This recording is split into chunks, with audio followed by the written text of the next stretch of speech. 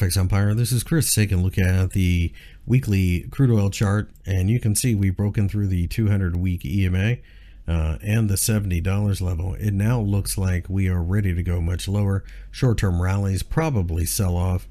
80 would be a major resistance barrier, and until we break above there, I think this is negative. Same thing over here in Brent. This is all about the global economy slowing down.